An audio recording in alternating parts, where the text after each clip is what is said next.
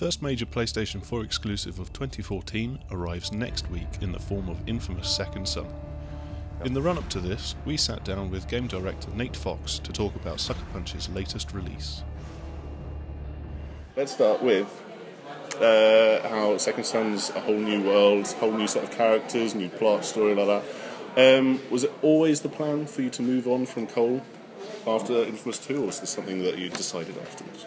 So I actually wrote the evil ending of inFamous 2 to be the canon ending. Oh, really? Yeah. And then we saw that the vast majority of people decided to sacrifice Cole.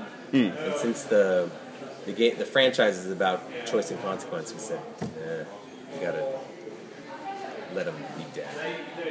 So I was grumpy. I was, admittedly, I'll be honest. But now that we've switched over and we made Delsin and have this new story with all the powers, I'm glad that we did it because it makes for a great point of entry for people who have never played inFamous. They're not going to feel like they've missed out or they need to know any backstory, because they don't. Yeah. However, if you did play inFamous 1 and 2, you'll notice a lot of things to make the game richer that somebody who hadn't played those would miss out on.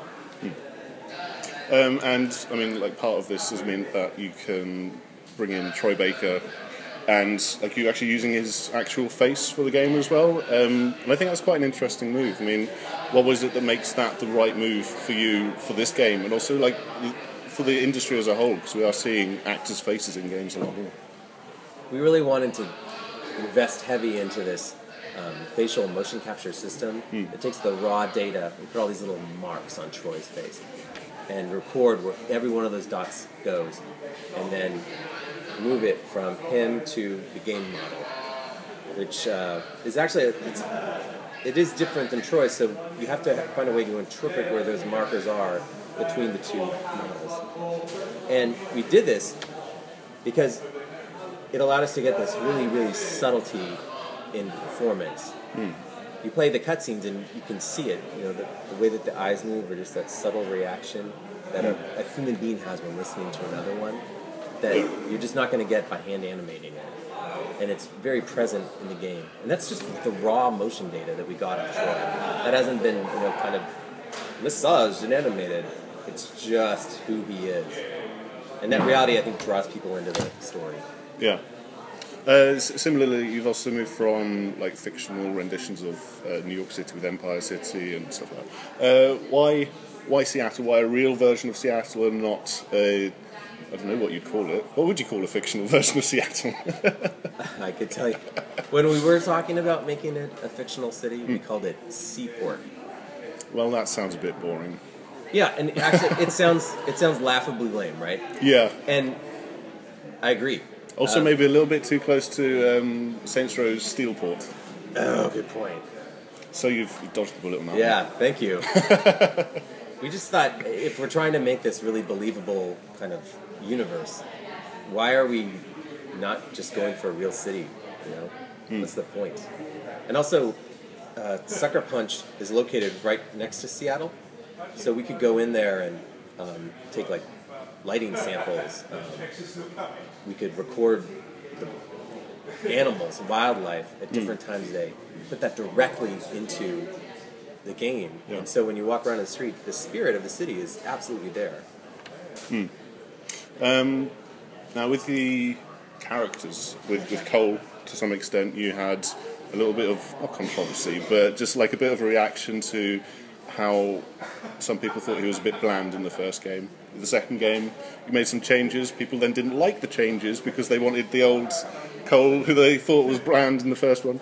With Delsin, the change that you've made, not change, but the thing that's about him is that he has a beanie hat. So, in answering this question, could you open this bag? Yes. See what's inside. Put it on. First, also, is there a smell. live scorpion here? It's a squirrel. That's why it's a bit squidgy and fluffy. I think that's killed it. All right. Okay. All right. Here's the beanie. You like me to put it on? You got to put it on. Okay. You got to smell it as well. Patchouli. You Rasta. All right. Here we go. All right. Why have you given Delsin a beanie? One of our writers is absolutely anti-beanie. He hates the beanie. I think he's probably going to get a stick cut out of the top hat, just like hold it in front of the screen as he's playing. All right. Why Do you want the to know beanie? why Delsin has a beanie? Sure. It rains in Seattle, man. It Cool. rains all the time. You need to stay warm. It's not the Bahamas, dude. It's cold, and it's also, and it's what people wear in Seattle. I mean, it's the guys in my office. That's what they got on. I love it. I can see your lips like quivering. All you want to do is laugh. I'm just imagining the entire studio all has Delsin beanies. There's one person who's got like a rainbow-coloured beanie. And There are a number of beanies. There's some beanies going down. cool. I bet you look good in this beanie. I'd probably be alright. It's a bit difficult for me to put it on, but yeah. But will you have changeable hats? Because Tough Cub has threatened to boycott the game if there aren't changeable hats. If there aren't customers. His name's Tough Cub, and his nickname is Tough Cub, and he's a writer for the Sixth Axis, and he's threatened to boycott the game if there are not customizable hats. I can't wait for Tough Cub to play the game. But will he? If you're watching Tough, I'm sorry, Mr. Cub, please give it a shot. I think you'll be happy. Mr. Cub. Okay, so with regards to this is trying to put an interesting spin on something. With regards to like the graphical fidelity you've got out of the PlayStation 4, there's been a lot of discussions about 1080p, 60 frames a second, 30 frames a second. Instead of asking you why it's 30, or why it's 60, or why it's 1080p, what would the game be like if you had decided to go for 60 frames a second? What kind of effects would you have lost? Resolution. So that's it. You just have to have cut back to, I don't know, say 720p or something like that. I don't know, man. Gosh, I don't know. I've never really thought what would it take. I mean, that's the easy answer, right? Because that's what PC games do. Yeah. Well, you just step it down. You find what you Yeah. can live with. Yeah. I wouldn't want to compromise any of the particle effects because I think that's what makes Delsin's powers look alive and real. And you can't sacrifice any of that. I mean, cruising around town and using those abilities is the chief joy of the game. So that's not going to be it. And it's certainly I'm not going to cut down on the detail of the world because exploring all of the hidden things is fun. So that's not going to go away. What would you suspect would go away in the game? I mean, resolution seems like the obvious thing. Yeah, it's resolution, maybe like the amount of people you have on the streets, that kind of thing. What? You need people on the street. Without the people on the streets, you don't feel like a hero. Unless you're saving somebody, you're just some crazy...